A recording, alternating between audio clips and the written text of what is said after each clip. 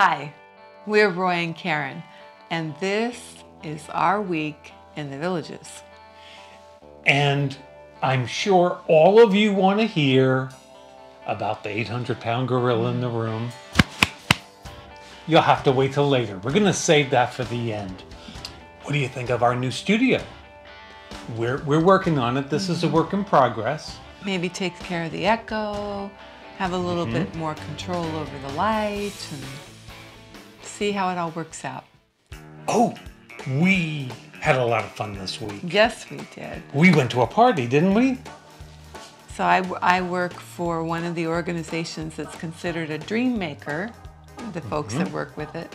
We all work for the Villages. We all work hard for the villagers, and the family rewards us for this. And it was an amazing event, just so much fun. 50's dance party, got to dress up and see people and socialize outside the office. A lot of people dressed up. I was very surprised. It was just so much fun. We met so many people there. Yeah. There's people that you see that you don't really get to chat with because you're all busy, and there's people that you talk on the phone, you get to meet in person. It was an awesome thing. We're live in person. Say hi to everybody. Thank you, Jim. You're welcome. It was at the polo field, There you are. it was for families.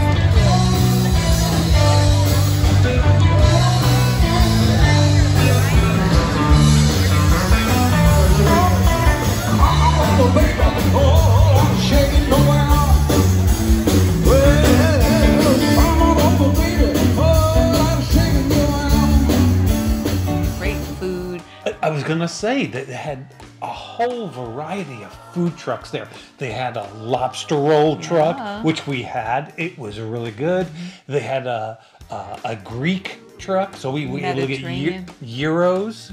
They had every All kind. kinds of comfort food. I saw people going by with mac and cheese, and It was a wonderful party. And when we walked in, the whole Morse family was there to greet us. it was awesome. Mark Morse and Jennifer Parr, and just, you know all the names. It was so Tracy nice. and her family. It was really neat to see them participating and enjoying right along with you. Yeah, they weren't putting on airs. No, their heart and soul is going into this, and you can feel it everywhere. I felt they were very appreciative of all the dream makers. The other thing that we did this week is we went to the Tampa RV Supershow. Why would we do a thing like that? So we could touch and feel and look at the things that we've been daydreaming about online, and with these little events that we had last week that he's going to talk about, makes you start thinking maybe we should move things up a little bit and get a little bit more serious about some of this. But you guys know we went on that cruise. We weren't happy. We almost lost our boys. So really, when we start thinking about the next vacation, then we start thinking, okay, what are we going to do with these guys? And the answer is we want to bring them with us. Yeah, I like traveling that way. I always have. But here's the thing. We want to go see our daughter in Texas. And we could fly, and we could board the dogs, but by the time we're done, we're just going to worry. It's not going to be as convenient.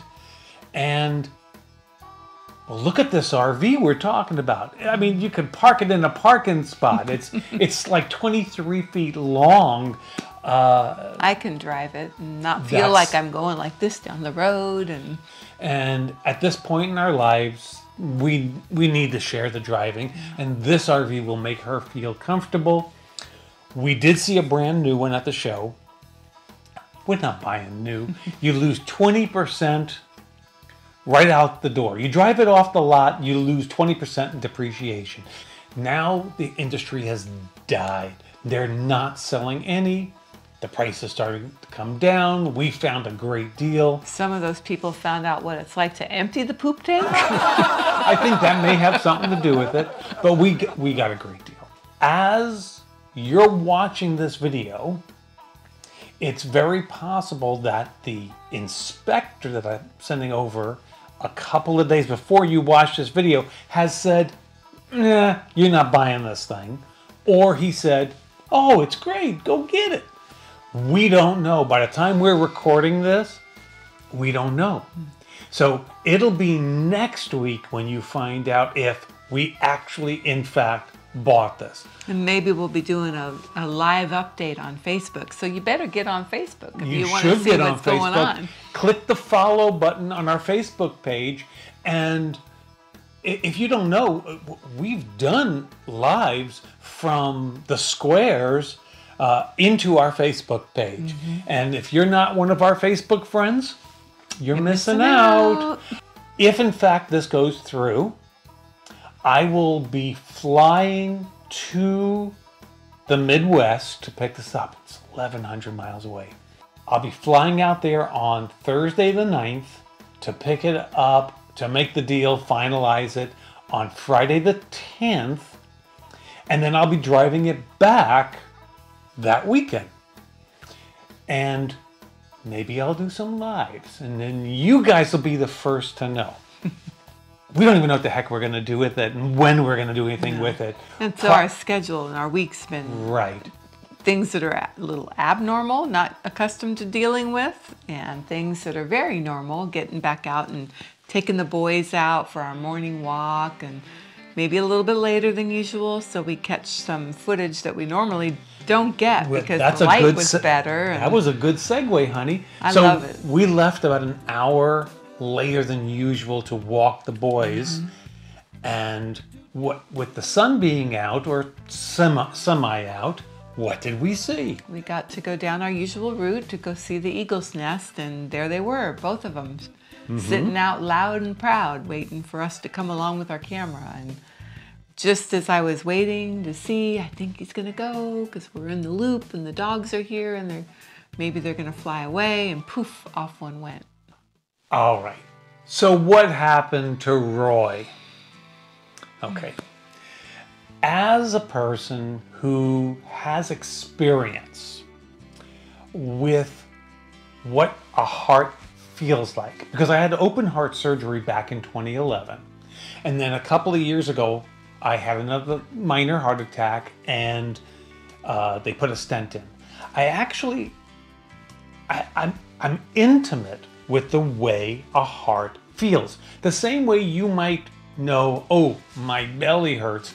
I know when my heart is hurting. I know exactly what that feels like.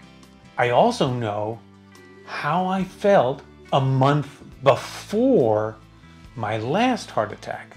And that's what I was feeling. I know what this is. So I went to the cardiologist, and he gave me the options. And one of them was to go in and get heart catheterization, which just means they put a camera in there and they go look around. And they did find a 90% blocked artery. They put a stent in. We were in there on Wednesday at 3 in the afternoon. We were out of there at 8:30 at night. Okay, boys, I am headed back to the hospital to get your daddy, because we miss your daddy. I was back at work the next morning. I remember saying to Karen and my boss, well, you know, I don't know if I'll make it through the whole day. Maybe I'll be tired. No, I made it through the whole day. It was not a big deal. Somebody else might not have realized what that was. One of my colleagues was going through similar things, and a little different, but symptoms of the same kind of thing. And one of the things they were monitoring kept her in the hospital for 3 days, and no stent, because once they did get that procedure done, the blockage wasn't 90%, it was less. So eventually sent home to wait, and that's not easy, guys. No. That whole process is, we're so glad the way it turned out. I'm very glad the way it turned out, but it doesn't go that way for everybody. And no. But that's what happened, and thank you guys. So many comments about that video. Literally I was in tears, like literally in tears by some of the comments that came through. You guys are truly, truly amazingly wonderful, warm-hearted people. Yeah. I was just really feeling it. Thank you so much. But what's interesting is we did a video back last September when we saw this same RV in a dealership not far from here. They just happened to have one, so we went to go check it out. This was when we were at Cocoa Beach. So I'm gonna put a link to it right here, and you can go check it out if you want to see a video of this RV. In the meantime, we appreciate you stopping by. See ya.